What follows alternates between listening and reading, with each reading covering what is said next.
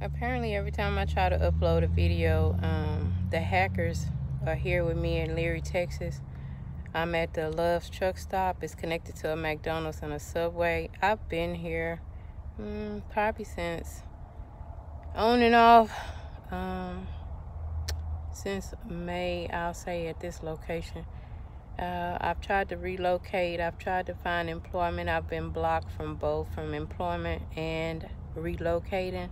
So I just want to get this video out. They tried to hack into this account, to the YouTube, and they tried to remove the video. So just wanted to get on here and say this before the foolishness continues.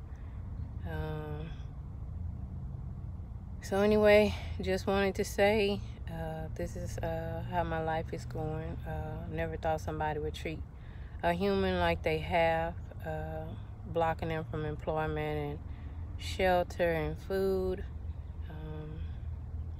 Sick world out here. Sad.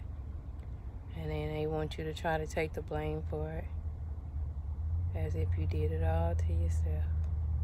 You just have to be careful out here. You have to be careful with your devices. You have to be careful with the people you communicate with, the people that you work with, all of that. It's what they say in songs, that it just ain't nobody you can trust, which, I mean, you know that even if it's not a song. But sometimes you have to listen to words and songs and know that sometimes people can't really tell you how they have lived their life or what has happened to them. Sometimes they sing about it. Sometimes it's true. Sometimes it may be made up, or it may be fabricated to get popular or whatever. I wish that was the case for me, but that's not the case. So it's just an ongoing situation. A lot of foolishness. The hacking has been going on for a long period of time, but for somebody to hack into your life, your home, your devices, and you live like this, it's unacceptable. It's unacceptable for you to be in your home and not have privacy. It's unacceptable. It just ain't no excuse for it at all. It ain't nothing that money can buy when somebody does you like that. Not at all. But I'm still here. The current temperature, I think, is only like in the high 80s.